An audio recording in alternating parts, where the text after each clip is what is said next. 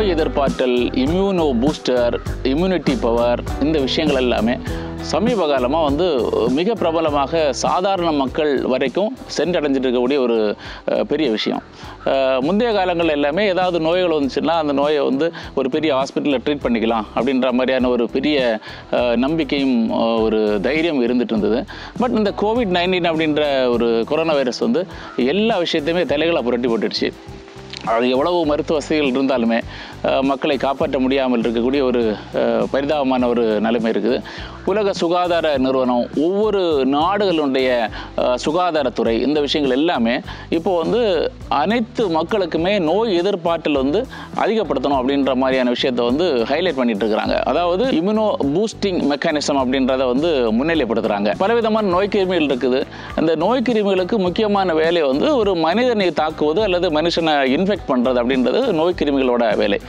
So அதை defence பண்ணுறதுக்காக நமது உடம்பில் இருக்கக்கூடிய மெக்கானிசம் தான் இம்யூன் சிஸ்டம் அல்லது நோய் எதிர்ப்பாற்றல் அப்படின்ற சிஸ்டம்.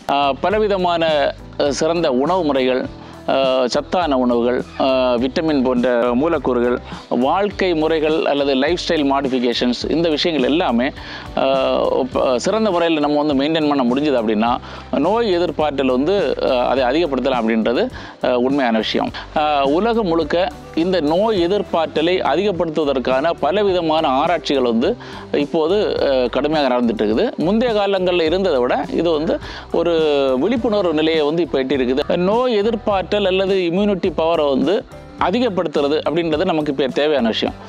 அப்படின்னா என்னென்ன விதங்களில் நார்மலான ஒரு மனிதனுக்கு இந்த நோய் எதிர்ப்பாற்றலை இழக்காமல் நம்ம பாதுகாக்கணும் அப்படின்றத நம்ம இப்போ கண்டிப்பாக தெரிஞ்சு வச்சுருக்கணும். புகைப்பழக்கம் தவிர்த்தல், சரியான நேரத்தில் உணவை உட்கொள்ளுதல், சீரான தூக்கம், சத்தான உணவுப் பொருட்களை சரியான நேரத்தில் சாப்பிட்றது, புகைப்பழக்கம், குடிப்பழக்கம் போன்ற விஷயங்களை முற்றிலுமாக தவிர்த்தல், உடற்பயிற்சி போன்ற முக்கியமான விஷயங்கள், உடல் எடையை சீராக பார்த்து கொள்வதற்கான முயற்சிகள், கைகளை கழுவுதல், அது மட்டுமல்லாமல் மன அழுத்தம் போன்ற முக்கியமான காரணிகளை தவிர்த்தல், இந்த மாதிரியான விஷயங்கள் எல்லாமே நோய் எதிர்ப்பாற்றலை ஒரு மனிதனிடமிருந்து குறையாமல் பார்த்து கொள்ள வேண்டிய ஒரு பணியை செய்யக்கூடிய இதை பார்க்குறோம். நோய் எதிர்ப்பாற்றல் அல்லது இம்யூன் சிஸ்டத்தை பூஸ்ட் பண்ணுறது, இது தொடர்பான நிறைய விஷயங்கள் நம்ம கேட்டுட்ருக்கோம்.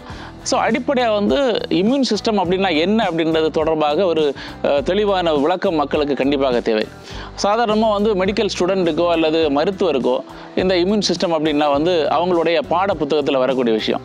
ஆனால் பொதுமக்களுக்கு ஏதோ ஒரு பெரிய விந்தை மாதிரியான ஒரு விஷயத்தை நம்ம பார்க்குறோம். ஒரு ஆள் ஒரு முக்கியமாக நல்ல உணவுகளை சாப்பிட்டாச்சுன்னா பூஸ்ட் பண்ணும் அப்படின்னு சொல்கிறாங்க. இன்னொரு ஆள் சொல்கிறாங்க ஒரு சில மருந்துகளை சாப்பிட்டா நல்லது அப்படின்னு சொல்கிறாங்க. இந்த மாதிரி பலவிதமான கருத்துக்கள் எல்லாமே உலகி வரக்கூடிய அந்த சந்தர்ப்பத்தில் நோய் எதிர்ப்பாற்றல் அப்படின்னா என்ன அப்படின்றத இப்போ கண்டிப்பாக நம்ம தெரிஞ்சுக்க போகிறோம். உடலில் எப்படி உணவு மண்டலம் அல்லது மூளை அல்லது நரம்பு மண்டலம் இது போன்ற சிஸ்டம்ஸ் இருக்குதோ அது போலவே நம்ம உடலில் இருக்கக்கூடிய ஒரு பர்டிகுலர் சிஸ்டம் தான் இந்த இம்யூன் சிஸ்டம். இப்போ உணவு மண்டலம் அப்படின்னு சொல்லிக்கிட்டோம் அப்படின்னா வாய், உணவு பாதை, இரைப்பை, குடல், ஆசனவாய், இந்த உறுப்புகள் எல்லாமே இது சம்மந்தப்பட்ட உறுப்புகள். இது போலவே இம்யூன் சிஸ்டம் அப்படின்னு நம்ம சொன்னோம் அப்படின்னா நோய் எதிர்ப்பாற்றல் ஒரு சில உறுப்புகள் அதில் இன்வால்வ் ஆகுது. அந்த உறுப்புகள் உற்பத்தி பண்ணக்கூடிய ஒரு சில செல்கள் அதில் இன்வால்வ் ஆகுது. அந்த செல்கள் உடல் செயல் ஆற்றல் சம்பந்தமாக உற்பத்தி பண்ணக்கூடிய ஒரு வித கெமிக்கல்ஸ் இதில் இன்வால்வ் ஆகுது. ஸோ டோட்டலி சில உறுப்புகள், செல்கள், அது மட்டும் இல்லாமல் சில கெமிக்கல்ஸ், இது மூன்றுமே சேர்ந்த விஷயந்தான் நோய் எதிர்ப்பாற்றல் அல்லது இம்யூன் சிஸ்டம் அப்படின்னு சொல்லக்கூடியது. இதில் என்னென்ன உறுப்புகள் இம்யூன் சிஸ்டத்தில் இன்வால்வ் ஆகுது அப்படின்றது நம்ம இப்போ தெரிஞ்சுக்கணும். முக்கியமாக ஸ்ப்ளீன் அல்லது மண்ணீரல் அப்படின்னு சொல்லக்கூடிய உறுப்பு, தைமஸ் அப்படின்ற ஒரு சுரப்பி, நமது போன் மேரோ அல்லது எலும்பு மஜ்ஜை, டான்சில் அப்படின்னு சொல்லக்கூடிய ஒரு உறுப்பு. இந்த விஷயங்கள், இந்த உறுப்புகள் எல்லாமே நோய் எதிர்ப்பாற்றலுக்கு தொடர்புடைய உறுப்புகள். இந்த குறிப்பிட்ட உறுப்புகள் சுரக்கக்கூடிய சில பொருட்கள் இருக்குது, அதாவது செல்கள். இரத்தத்தில் இருக்கக்கூடிய வெள்ளை அணுக்கள் அல்லது WBC, ஆன்டிபாடிஸ் என்று சொல்லப்படக்கூடிய நோய் எதிர்ப்பு பொருள், காம்ப்ளிமெண்ட் சிஸ்டம் அப்படின்னு சொல்லக்கூடிய ஒரு சிஸ்டம். இதெல்லாமே இது ரிலேட்டடான விஷயங்கள். ஒரு சில கெமிக்கல்ஸ் இந்த நோய் எதிர்ப்பாற்றல் சம்மந்தப்பட்ட விஷயங்களில் இன்வால்வ் ஆகுது. அந்த கெமிக்கல்ஸ் என்னென்னா ஒன்று ஹிஸ்டமின்ஸ், செரட்டோனின்ஸ், சைட்டோகின்ஸ், இது போன்ற கெமிக்கல்ஸ். ஆக ஒரு சில உறுப்புகள், அவை உற்பத்தி பண்ணக்கூடிய செல்கள், அந்த செல்கள் செயல்பாட்டுக்கு காரணமாக இருக்கக்கூடிய ஒரு சில கெமிக்கல்ஸ், இந்த மூன்றுமே சம்பந்தப்பட்ட விஷயம்தான் நோய் எதிர்ப்பாற்றல் அல்லது இம்யூன் சிஸ்டம் அப்படின்னு சொல்லக்கூடியது. இந்த நோய் எதிர்ப்பாற்றலுக்கு காரணமான உறுப்புகள் வலுவாக இருந்துச்சு அப்படின்னா அவைகள் சுரக்கக்கூடிய அந்த செல்ஸ், அது மட்டும் இல்லாமல் அந்த கெமிக்கல்ஸ் எல்லாமே வலுவாக இருக்கும். ஆக தேவையான நேரத்தில் போதுமான செல்கள் தாராளமாக வேலை செய்வதற்கும் உற்பத்தி ஆவதற்கும் நாம் தடங்கள் இல்லாமல் செயல்பட்டோம்னாலே நோய் எதிர்ப்பாற்றல் மிகவும் சிறப்பாக அமையும். இந்த செல்கள் சரியான முறையில் தேவையான கெமிக்கல்ஸ் கண்டிப்பாக சுரக்கணும். இதற்கு தகுந்த அளவில் அந்த என்வரான்மெண்ட் இருந்தாகணும். ஆக இந்த நோய் எதிர்ப்பாற்றல் அல்லது இம்யூன் சிஸ்டத்தை பாதிக்கக்கூடிய நார்மலான காரணிகள் அப்படின்றத நம்ம இப்போ பார்க்க போகிறோம். இதில் என்னென்ன காரணங்கள் பார்க்க போகிறோம் அப்படின்னா, ஒன்று நமது வயது, ரெண்டாவது நமது உணவு மற்றும் நோய் எதிர்ப்பாற்றல், உடற்பயிற்சி போன்ற செயல்பாடுகள், மன அழுத்தம் அல்லது ஸ்ட்ரெஸ், இது போன்ற காரணங்கள் எல்லாமே நேரடியாக நோய் எதிர்ப்பாற்றலை பாதிக்கக்கூடிய விஷயம். எல்லா மிஷினரிஸும் எடுத்து பார்த்துட்டோம் அப்படின்னா நாள் போக போக அதோடைய செயல்பாட்டு தன்மை கண்டிப்பாக குறையும். அதே போல் நமது உடலோட உள் இருக்கக்கூடிய உறுப்புகளுடைய செயல்பாடும் வயது செல்ல செல்ல படிப்படியாக குறையிறதுக்கான வாய்ப்புகள் தான். படிப்படியாக வயது ஏற ஏற அந்த உடலில் உள்ள உறுப்புகள் செயல்பாட்டை குறைக்கும் போது உடலில் உள்ள நோய் எதிர்ப்பாற்றலுக்கு காரணமான உறுப்புகள், அதாவது எலும்பு மஜ்ஜையாக இருக்கட்டும், ஸ்ப்ளீனாக இருக்கட்டும், டான்சிலாக இருக்கட்டும், லிம்ஃபாட்டிக் சிஸ்டம் சொல்லக்கூடிய சிஸ்டமாக இருக்கட்டும், இது எல்லாமே அதனுடைய இயல்பான தன்மையை இழக்கக்கூடிய ஒரு சூழ்நிலையை பார்க்குறோம். இது காரணமாக உடலின் நோய் எதிர்ப்பாற்றல் இயற்கையாகவே குறையும். இப்போ சமீபத்தில் உலகம் முழுக்க கோவிட்-19 நோயால் பாதித்த மக்களை பார்க்கும்போது பெரும்பாலான நபர்கள் வயது அதிகமான வயதை உடையவர்கள் அப்படின்றத நம்ம டாக்குமெண்ட் வழியாக நம்ம பார்க்குறோம். இது காரணம் என்னென்னா, அவங்களுடைய இயற்கையான நோய் எதிர்ப்பாற்றல் அவங்களுடைய வயது காரணமாக குறையிற ஒரு காரணத்தினால அதை பில்டப் பண்ணுறதுக்கான ஒரு வாய்ப்பு இல்லாத பட்சத்தில் இந்த இழப்புகள் எல்லாம் நம்ம சந்திக்க வேண்டி இருக்குது. நோய் எதிர்ப்பாற்றலும் உணவும் அப்படின்றது மிக முக்கியமான விஷயம். சாதாரணமாக ஒரு செடியை எடுத்துட்டோம்னா கூட செடிக்கு போதுமான அளவு தண்ணீரும் அதற்கு தேவையான உரமும் கிடைக்கல அப்படின்னா அந்த செடி படிப்படியாக அதோடைய இயல்பு தன்மையை இழந்து அழிந்து போகிறத நம்ம பார்க்குறோம்.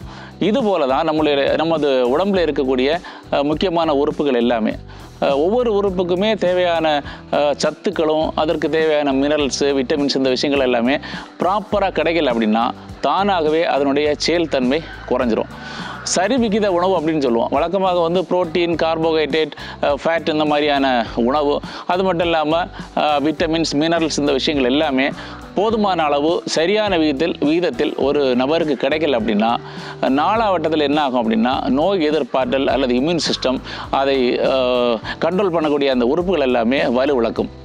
அப்போது குறிப்பாக சரியான நேரத்தில் நம்ம சாப்பிடலனாலே, சரியான நேரத்தில் நம்ம உணவு எடுக்கலை அப்படின்னாலே தானாகவே இந்த எல்லா காம்ப்ளிகேஷன்ஸுமே நமக்கு வந்துடுறதுக்கான வாய்ப்புகள் அதிகம். நமது உடம்பில் என்றாகக்கூடிய நோய் கிருமிகளை அழிப்பதற்காக உடலில் இருக்கக்கூடிய நோய் எதிர்ப்பாற்றல் அப்படின்னு சொல்லக்கூடிய சிஸ்டம் செயல்படும் போது ஆன்டிபாடிஸ் நிறைய உற்பத்தி ஆகுது. இந்த ஆன்டிபாடிஸ் வலுவாக அந்த நோய் கிருமிகளை எதிர்ப்பதற்கான வாய்ப்புகள் எப்போ குறையுது அப்படின்னா இந்த உணவு முறைகள் எல்லாம் பாதிக்கப்பட்டு சரியான எனர்ஜி கிடைக்காத பட்சத்தில் நோய் எதிர்ப்பாற்றல் அப்படியே வலுவிழந்து போகுது. டைம்லி ஃபுட்டு, ப்ராப்பரான நியூட்ரியன்ஸ், இந்த விஷயங்கள் எல்லாமே நமக்கு கிடைக்கக்கூடிய பட்சத்தில் இந்த விஷயத்தை நம்ம நிவர்த்தி பண்ணுறதுக்கான வாய்ப்புகள் அதிகம். அதனால் இப்போது சரியான நேரத்தில் காய்கறிகள், பழங்கள், அது மட்டும் இல்லாமல் மார்க்கெட்டில் கிடைக்கக்கூடிய ஹெல்த் சப்ளிமெண்ட்ஸ் அப்படின்னு சொல்லக்கூடிய பொடி வகைகள், பேக்கிங்கில் வரக்கூடிய விஷயங்கள், இதெல்லாமே நோய் எதிர்ப்பாற்றலை ரொம்ப அதிகப்படுத்தும் அப்படின்ற நிறைய விளம்பரங்கள் நம்ம பார்ப்போம். இதெல்லாம் உண்மையாக இல்லையா அப்படின்ட்டு நிறைய ஆராய்ச்சிகள் எல்லாமே நடந்துருக்குது. ஒரு நபர் வேளா வேளைக்கு அவருடைய உணவை சரியாக எடுக்கலை, போதுமான காய்கறிகள், பழங்கள், அது மட்டும் இல்லாமல் சரிவிகித உணவு எடுக்கலை, அப்படியே பழக்கப்பட்டுட்டார் அப்படின்ற நபருக்கு எந்த விதமான எனர்ஜி சப்ளிமெண்ட்ஸ் கொடுத்தாலுமே அது சரியான அளவில் ஒர்க் பண்ணாது. எந்த காரணத்தை கொண்டும் அவருக்கு போதுமான இம்யூன் பூஸ்டர் எஃபெக்ட் அங்கே கிடைக்காது. மன அழுத்தம் அல்லது ஸ்ட்ரெஸ், இதுக்கும் நோய் எதிர்ப்பாற்றலுக்கும் சம்மந்தம் இருக்குதா? கண்டிப்பாக இருக்குது. மன அழுத்தம் வந்து நோய் எதிர்ப்பாற்றலை குறைக்கக்கூடிய ஒரு பெரிய காரணியாக அமையுது. மன அழுத்தம் அப்படின்னு சொன்னால் அது எல்லாருக்குமே சமமாக இருக்கிறது இல்லை. ஒரு குறிப்பிட்ட நபர் இருக்கார், அவருக்கு வந்து ரொம்ப லவுடாக வந்து மியூசிக் கேட்கணும், அதுதான் அவருக்கு என்ஜாய்மெண்ட் அப்படின்னா, அதே விஷயம் இன்னொரு ஆளுக்கு வந்து ஸ்ட்ரெஸ்ஸாக இருக்கும். இந்த நபர் வந்து சவுண்டு குறைவாக கேட்டார் அப்படின்னா இவருக்கு ஸ்ட்ரெஸ் ஆயிடும். ஸோ இந்த ஸ்ட்ரெஸ் அப்படின்னு சொல்லக்கூடிய மன அழுத்தம் வந்து ஒவ்வொரு நபரை பொறுத்தும் மாறக்கூடிய ஒரு விஷயமாக இருக்குது. இப்போ பொதுவாக மன அழுத்தம் அப்படின்றது வந்து உறவு முறைகள், நண்பர்கள், தனிப்பட்ட உறவுகள், இதில் எல்லாமே ஏற்படக்கூடிய தோல்விகள், அதில் உள்ள பிரிவுகள், இழப்புகள், இந்த விஷயங்கள் எல்லாமே சாதாரணமாக மன அழுத்தம் அப்படின்ற ஒரு பொதுவான விஷயத்தை எல்லா மனிதர்களுக்கும் அளிக்குது. நம்மளால் முடிஞ்ச அளவுக்கு எவ்வளோ வந்து ஸ்ட்ரெஸ்ஸை குறைக்க முடியுமோ, தேவையில்லாத விஷயங்களுக்கெல்லாம் பெருசாக கவலைப்பட்டுக்கிடாமல் அலட்டிக்காமல் அப்படி இருந்தோம் அப்படின்னா நமது நோய் எதிர்ப்பாற்றலை நாமவே அதிகப்படுத்துவதற்கான ஒரு இயற்கையான வழிமுறை நமக்கு கிடச்சிருது.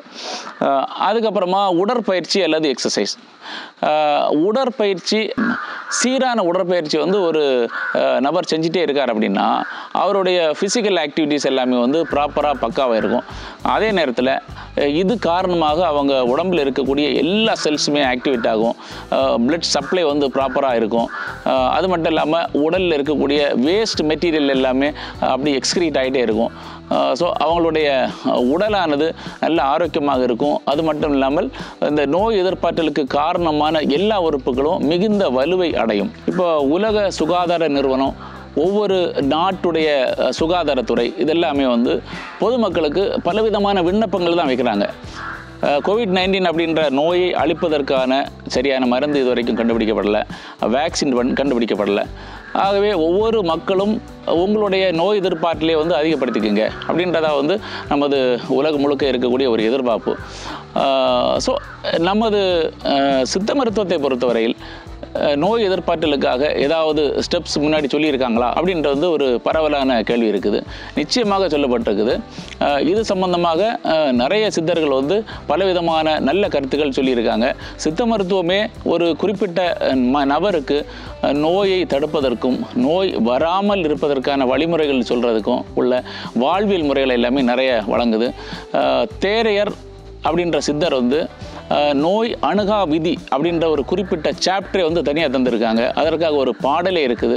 இந்த பாடல் வழியாக வந்து என்னென்ன வழிமுறைகள் எல்லாமே ஒவ்வொரு நபரும் தனித்தனியாக கைக்கொள்ளணும், எப்படி வந்து நோய் அணுகாமல் தவிர்க்கலாம் அப்படின்ற விஷயத்தை எல்லாமே மிக தெளிவாக எடுத்து வச்சிருக்காரு. தேரையர் என்ன சொல்லியிருக்கிறாரு, சித்த மருத்துவம் நோய் எதிர்ப்பாற்றலை துரிதப்படுத்துவதற்கும் சித்த மருத்துவம் நோய் எதிர்ப்பாற்றலை அதிகப்படுத்துவதற்காக என்னென்ன விஷயங்கள்லாம் சொல்லியிருக்காங்க அப்படின்றதும் தனியாக வந்து இன்னொரு பதிவோடு மீண்டும் உங்களை சந்திக்கின்றேன். நன்றி, வணக்கம்.